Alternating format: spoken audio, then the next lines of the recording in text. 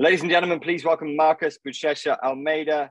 You finally have an opponent for Friday. Hugo Cunha is out. Zasur Mirza Mukhamaedov is in.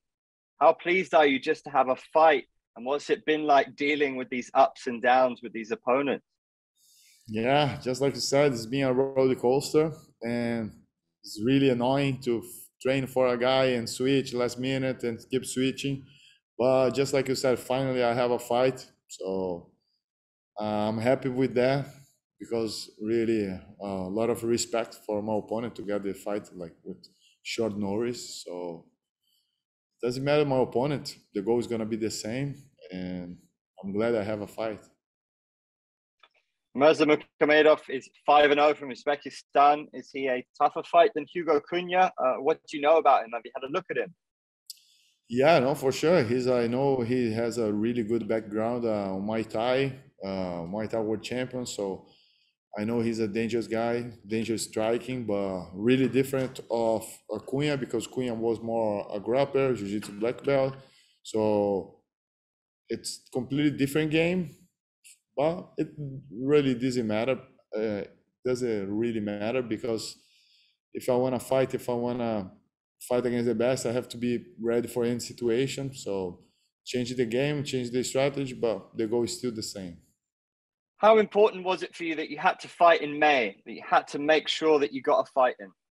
No, not really, because like I was supposed to fight in March, then got skipped for April, and then pushed for May. So I've been training since February, so I don't want to waste a training camp because it's too much on your body, too much on the head, right? It's a lot of mental to train. Like I'm training since February, so I just want to fight. I don't want to like keep pushing because I remember last year my first fight supposed to be February, and then I just fought in September. So I didn't want to happen the same thing this year. So that's why I want to keep fighting. I want to keep active because I want to keep fighting at least 3 times a year. So if keep skipping, keep pushing month after month, so then I'm gonna fight just September. So I don't like that. I want to fight at least 3 fights, maybe four, who knows? But I want to keep really active in the organization.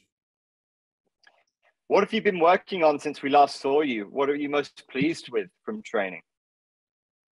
Pretty much everything. So it's MMA, so you have to be complete in everywhere, all the aspects. So my striking is really good, my grappling is got better, and my wrestling. So feeling really confident with everything right now. Every time I train, every time I come here, I feel more comfortable than the previous time. Who are your main training partners for this one? I have a lot of heavyweights there. Marcelo Gom, Marcos Rogério, Pezão, Clidson Abreu, Said Soa, Júnior dos Santos, Jairzinho, uh, Zé Colmeia, and I think that's the main partners that I have. Cara de Sapato, all these guys, the ones that I train the most. Of course, and daily with my coaches, Catel Kubis, my striking coach, wrestling coaches, Stevie Molko and King Mo, my jiu-jitsu coach, Leonardo Vieira, and my conditioning coach, Diego Lacerda. They've been helping me so much to get here, to get to be 100%, and they help me to be ready for this fight one more time. For many years, you've been one of the best in jiu-jitsu in your weight class. From what we've seen of you already, you look exceptional in MMA. How far away are you from being the best in the world at heavyweight in MMA, do you think? Yeah, I just started, so I have just 2 fights, and I know I just getting started. But just like you said, I had a good beginning, so I started with the right foot. I know I'm going the right path, but still a lot to go. So I'm not even close where I can be, and I'm learning, I'm evolving, I'm getting better every day, but still a lot to get better, still a lot to go. So I know it's just my like I still like baby steps for where I wanna go, where I wanna be. We've seen two beautiful finishes from you in the first round. What do you hope to get out of this fight? Does a part of you want to get a bit more cage time? Being honest, whatever I see, I take. You know what I mean? So if I see a good opportunity to take down, I'll do it. If I see a good opportunity to strike, I'm gonna do it. So it's hard to predict a fight. It depends because it depends how a lot of the how my opponent gonna react, how he gonna do it. So I can't plan one thing, but he can like have a completely different strategy of what I'm thinking. So I don't like to think too much about like, oh, okay, I'm gonna do that. I'm gonna try to take it down this time. So I'm gonna try to strike. So it's a fight. I feel that's how I did my whole life in my grappling career. So not really planning too much, but feeling more the fight and how the fight goes. It's all there. It just happens. You mentioned some pretty amazing names in your training partners, and you faced some hard-hitting guys in one championship. Who's the guy who's hit you the hardest, would you say?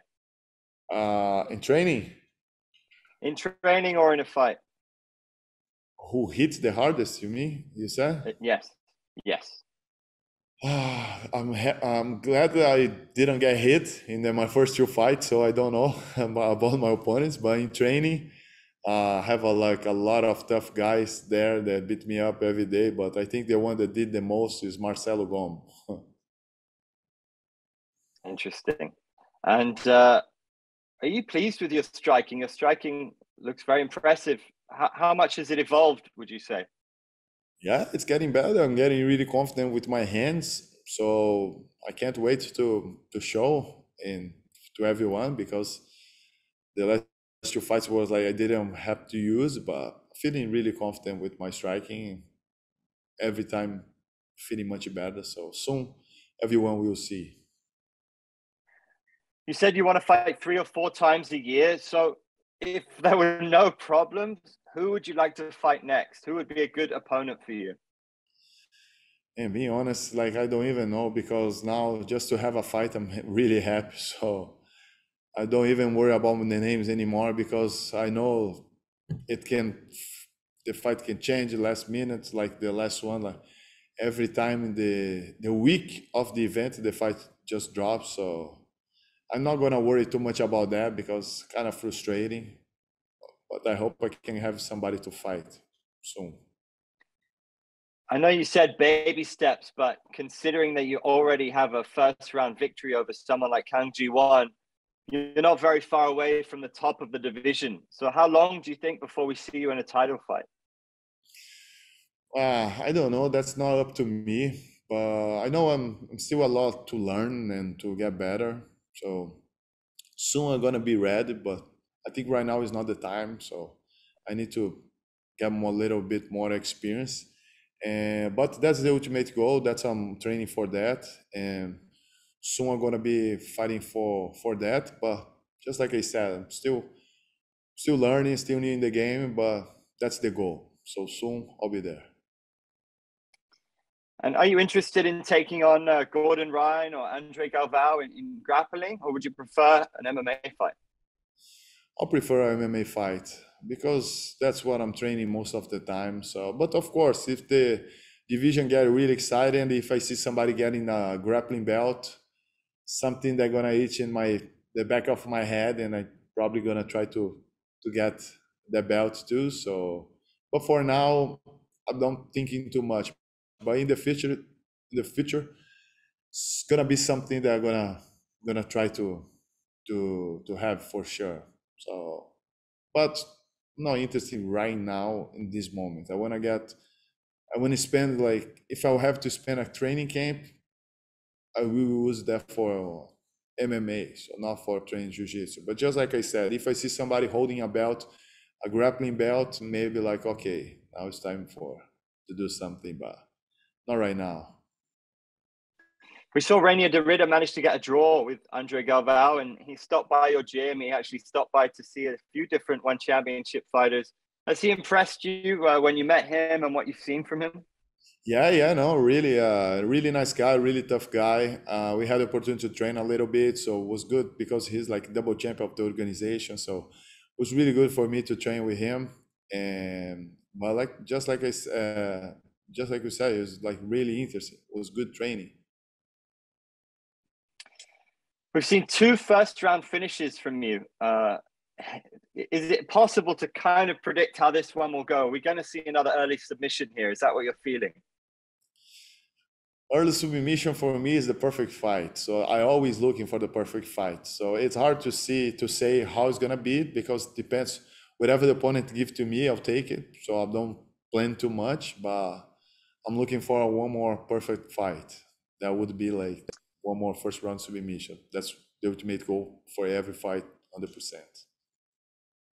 Let's say you get another first round submission. They give you the microphone. Will you make a call out? To me, somebody else? Yeah. I didn't think too much about that yet, but let's see. Maybe All if right. I get the victory, we will see. Well, we'll be most intrigued to look at that one. Maximum respect to you, sir. It's great to see you back, and I'm glad you got a fight. Cheers. Me too. Thank you so much.